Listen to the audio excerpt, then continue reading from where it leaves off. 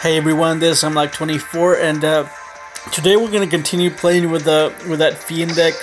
And it's actually pretty good. I was playing it in rank, and I managed to get a couple of wins with it. And I've actually with the monster reincarnation, you can summon Dark Necrofear more than once, and it just allows you to cycle it and go ahead and summon it again and again, and you can summon it up to 3 times per game. And the way you do it is you mill with Magic Merchant, you mill the fiends and everything. And Spirit Karibos are also fiends.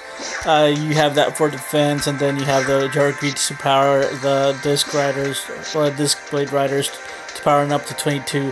So the deck is good, and one thing that I had forgotten is that Trance Archery, whenever it gets destroyed, you get to add a banished monster from Banish Zone and get it to your hand, and that actually it turns out to be really good.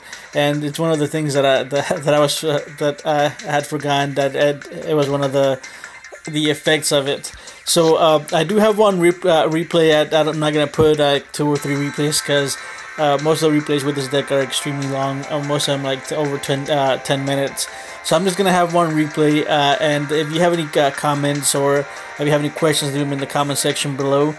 And go ahead and enjoy the rest of the replay. And if you're enjoying it, go ahead and leave a like, comment, and don't forget to subscribe.